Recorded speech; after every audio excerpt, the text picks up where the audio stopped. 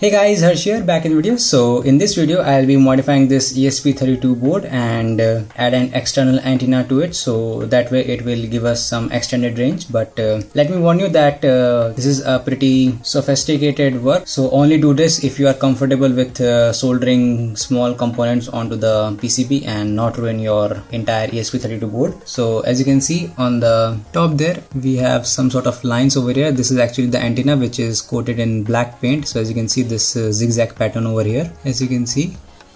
So we'll be replacing this built-in antenna with this larger antenna, as you can see, and this is just a standard Wi-Fi antenna that you can find in literally any shop, but make sure that it supports the 2.4 gigahertz frequency that the board operates on. So along with this, this came in a package. You will also find this. So this is a simple SMA connector. So let me just remove the safety cover, and there you can see this directly screws on just like so, like that. And it has also an external wire there, and it directly goes to here, which is an IPEX connector, I believe. As you can see, pretty small, but we don't need that. We will just cut the wire somewhere here and solder it directly onto the board over here. And you can also directly solder the SMA connector onto the PCB itself over here. Some other guys have also done that on YouTube, so you can check those videos out as well. But for me, I will be just using the antenna and the wire, so that I have a bit of freedom on where the antenna would poke out. And mainly I'm doing this because I have a very huge upcoming project. So if you are interested and checking that project out, I will just give a hint of it in the description below, and subscribe to my channel to stay tuned for that project. So without wasting time, let's get started. So the first step would be to remove the shielding or the paint on top, from the top of this antenna. So I'm just using a blade over here. So just scrape away all the paint very carefully and make sure not to damage the tracks or anything like that. So right now, as you can see, it is just enough scraped for our solder to solder on and connect our wire. And now that it is done, we have to do the second wire, this second one over here, as you can see, and you can identify easily with these sort of pads sticking out, or the copper pads over here, as you can see. So we will now just remove the shielding from this wire as well. So as you can see, now both the tracks are exposed.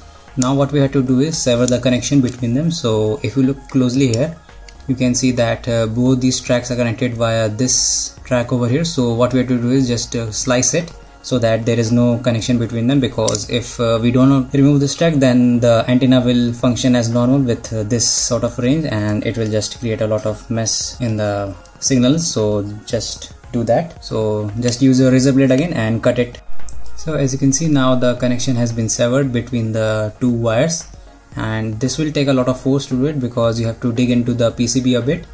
And I actually did this in reverse. So first what you have to do is just sever the connection, just to get an idea on how strong the paint and the copper wires are. And once you are familiar with that, then you can carefully scrape the paint off of the main tracks, once you have an idea on how much pressure to apply. And you also need to scrape away the remaining part, which is connecting to this portion over here. So we will scrape away this one, and then we'll move on from there. So now you can clearly see how the connection is from each and every port over here. There are basically two, obviously. And now what we have to do is modify our wire.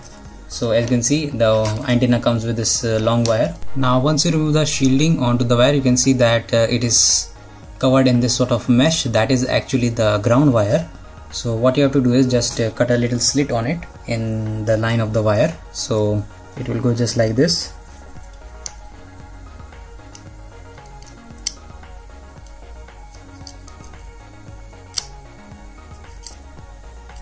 This is just to reveal the inside, which is the second wire.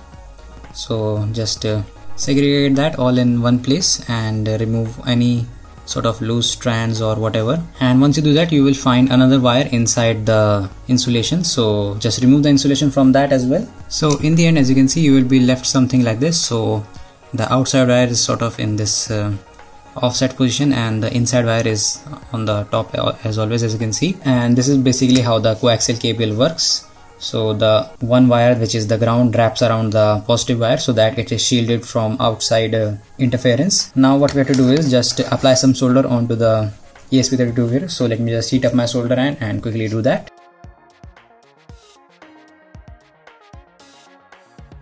So as you can see, very little solder is sticking on, but that's okay.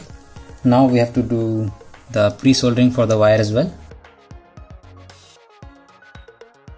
So as you can see, this is what it looks like after it is completed, but there is no change over here whatsoever.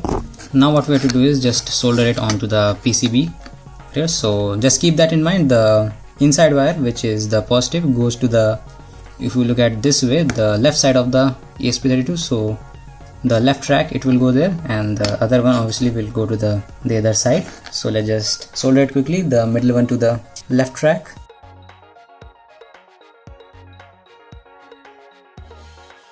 and now the ground to the right side, and that is it. That's how you connect an antenna to the ESP32 board.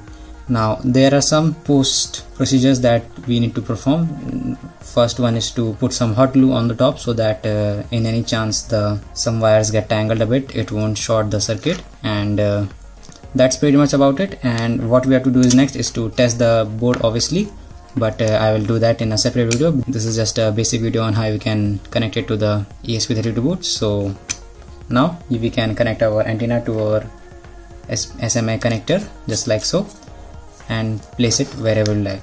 So there you guys, now you have successfully attached an external antenna to your ESP32 module. So hopefully this video was helpful for you, and if you like this video, you can obviously hit the like button. If you dislike it, you can dislike it and comment down below why do you dislike it. So thanks for this video guys, and I will see you all later.